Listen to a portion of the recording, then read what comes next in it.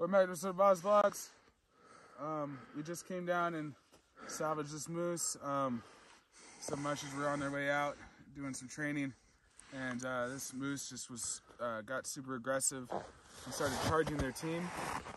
So they had to shoot it to protect the dogs and protect themselves from it stomping them. And so they informed the troopers and they put it on the roadkill list, make sure that they checked it all out and made sure they reported everything, and then turns out no one could come get it. So the troopers told us if we could use the meat, then we can come down and get it. And so we have salvaged this, and we'll bring it back to the lodge, process it, and get it all done.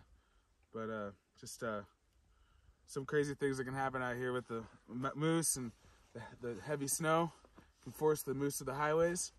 So it can be a dangerous situation sometimes, but crazy. We'll see you here.